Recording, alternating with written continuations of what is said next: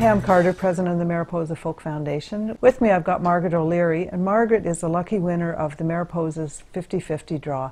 What a great event that was for you. Can you tell us about your history with Mariposa? You've been a supporter for a number of years. Actually, when it first came back to Orillia, I was working at the Family Resource Center, so we, loving everything we do with kids, set up in the children's area for a few years there.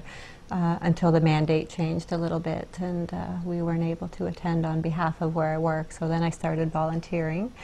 But the last 4 years consistently I've been gifting my brother his birthday gift, so that's every year for the last 4 years. We've spent our weekend at Mariposa together. And that's great, and your brother obviously enjoys the festival as you do. Absolutely. That's great. Yeah, it's his one big outing every year, so he really looks forward to it, and he has said that's what keeps him going. Yes. So, and your brother's got a disability, so it's important, yes, that he come with you and get to enjoy the festival. Mm-hmm. And it was a beautiful festival. People were just so beautiful and honoring, and from child to senior stopping to ask him questions and listening to him share his story, and little kids walking by touching him, and I know he felt like it was a very special weekend. That's nice. Yeah, Mariposa is magical in lots and lots of ways, which is great. Yeah.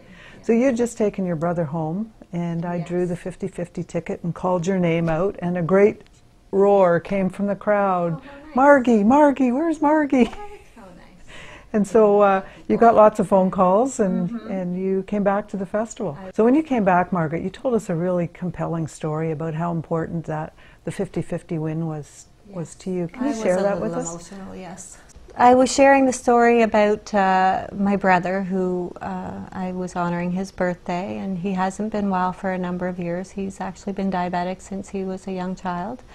Also had a sister who was, and we lost her a couple of years ago, and it's just such a horrible condition to have, and it just keeps changing and evolving. And I just want to make sure, every year I think this might be the last one, so it's not a choice. We have to go and have a great time. And he loves the main event every year. He stays late Saturday night, and to the point where we were locked out of the house when we got back and had to ring for a nurse, and yeah, that was pretty interesting, but no, we had the best time. And you went on to tell us about being in the Humanities 101 program at Lakehead University, yes, and how that altered your life to a certain extent. Absolutely. I feel like everything has altered my life to an extent.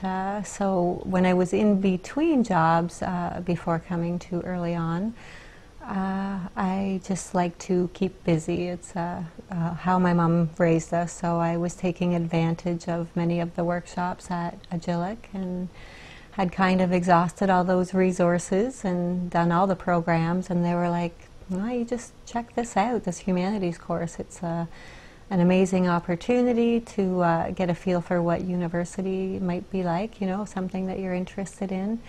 And so I went, and I absolutely loved it, and just such beautiful programs every week that were very empowering. And I think all those little pieces kind of helped me make sense of earlier life, and the way my mom taught us to be grateful and honor the gifts that you run across in life. So, and then you went on to start some charity work of your own to give back to the community. So I had a summer off, and it was right after my brother had his rare spinal stroke, so he needed his home retrofitted to be able to go back home. So I spent the summer fundraising to get gifts from the community, and raised about $10,000 to get his house retrofitted so he could go back home.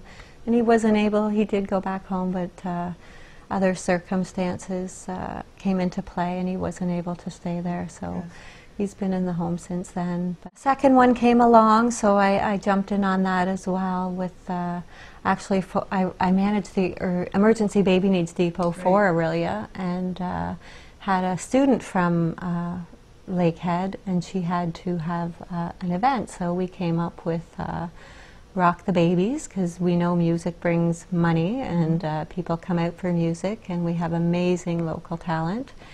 So I contacted Stephen Henry, a local musician, and he came to put together an amazing band. I didn't even know who was going to be on the stage until people started asking, how did you get these guys here? Like, it's so hard to get this crew. And I'm like, Stephen Henry. I had nothing to do with that part of it, but again, we raised $10,000 for the Baby Needs Depot, and that was 3 years ago, and it's still there. So, you know, this community steps up every time.